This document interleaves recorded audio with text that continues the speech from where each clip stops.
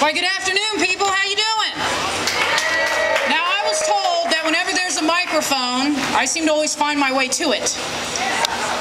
But first, I'm going to announce our first guest. Now, this guy has said that he doesn't like being called an alternative, but it messes up my pun if I don't get a chance to say it.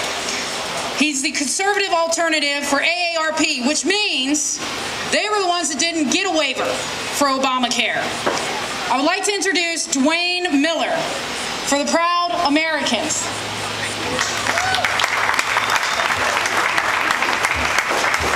Thank you so much. We are grateful to be here. My name is Dwayne Miller. I have come to talk to you about climate change. I want to thank you for standing ground and changing the climate in Washington, D.C. It's because of patriots that the climate of this country will have a chance to recover. And I'm proud to be an American. The Proud Americans was formed about a year and a half ago when a certain piece of legislation was supported by another organization who promised their members that they would not support it, but then the money was so good they couldn't afford not to support it. And at that moment in time, we said, you know what, trust has been broken with the American public, and we want to jump in the gap and restore that trust. We've spent the last year and a half putting together the benefit packages, so if someone joins with us, they are able to get anything they have gotten from that other nameless organization. But we are more about our message than we are about our benefits. We believe in the traditional values that made this country great. Those values being God, family, and country in that order.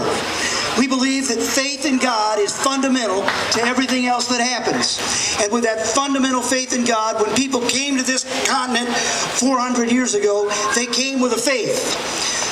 And that faith was in God and in their families. They literally built this nation on families. Today we have a gang problem. The reason we have a gang problem is because children now have rights, and their parents can't violate those rights. And so they go off into gangs who set the parameters for them of what they can do and not do, which is what families used to do. Excuse me, let's get back to the traditional family, get back to the traditional values, and do the way God instituted it in Genesis the last time I looked. I believe in traditional values. Our third value is in the United States. I'm sick and tired of hearing about all the things that we do wrong. I'm sick and tired of hearing that we are just another nation. I'm sick and tired of being marginalized. I don't like to bow and kiss somebody else's ring. I'm totally against that. The United States of America has blessed this planet with the best thing that ever happened to planet Earth.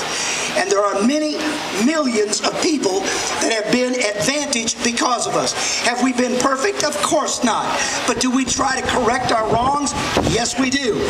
That's what makes us great. But ladies and gentlemen, I believe with all my soul, and my passion is to turn the Titanic before it hits an iceberg. No. Before it hits another iceberg. It's time we got back to the things that you believe and that I believe. I am so excited and pleased that we were invited to be a part of your rally here today.